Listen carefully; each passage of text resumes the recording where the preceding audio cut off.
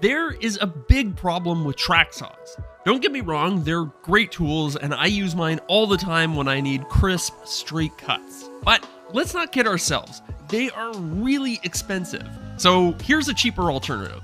Just clamp a straight edge or even a ripped piece of plywood in place and use that as a guide for your regular circular saw. You've got to be careful and make sure your guard remains firmly pressed against your improvised fence and take it a little slower than normal, but for the occasional cut, it will definitely get the job done.